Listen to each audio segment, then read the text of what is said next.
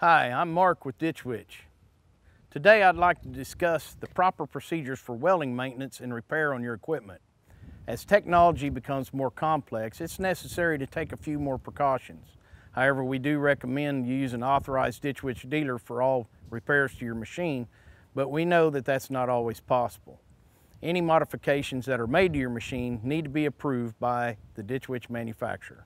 First, read your operator's manual for the proper and safe way to set up your machine. Some units have safety devices such as cylinder locks and chocks for your tires or tracks. Any raised or moving components need to be locked out. Always have a fire extinguisher nearby. Before beginning, disconnect the battery and cycle the key to make sure no electrical components are powered. Then disconnect the engine controller and Ditch Witch controller if equipped to ensure there is no feedback while welding. Inspect the area and remove all flammables. This can range from petroleum, grass, to a shop rag. It may be necessary to clean or shield any sensitive components from heat or weld spatter. Do not weld on fuel or hydraulic tanks or around any fuel lines. Buff the paint to have a good ground.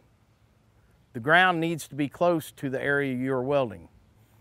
Be sure to wear proper PPE for welding. This can include a welding helmet, fire-resistant clothing, insulated gloves and boots. Once the welding is complete, plug the controller back in, reconnect the battery, and you are ready to go back to work. I'm Mark Richards with Ditch Witch. Don't learn safety by accident.